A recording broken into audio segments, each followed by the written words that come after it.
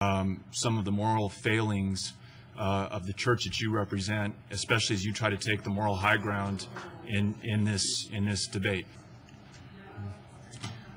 Luckily, I don't need your approval to move forward.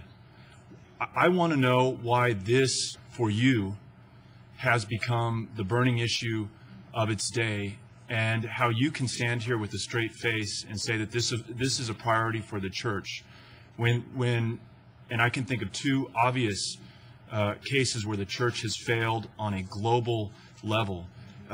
For one, I know in the very recent past, the Pope, our current Pope, was in Africa telling the people in that country who are suffering a holocaust of HIV and AIDS infection not to use condoms. I can think of another very significant and serious problem within the Catholic Church, which is the proven widespread abuse of children within the care of the Catholic Church. I wonder where your outspokenness is on those issues. Ms. Branham's approaching the podium. Good morning, Mayor and City Council. I'm here not to chastise you for your obvious lack of civility and decorum, nor address your permissiveness in allowing certain council members to personalize their attacks on certain speakers at this podium.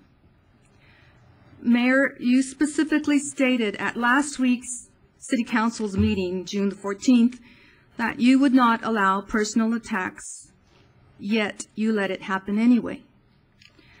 Mr. O'Rourke, you stated at last week's public hearings that you want to be remembered for decades for the decisions you made at City Council. You will be remembered, sir, for many things.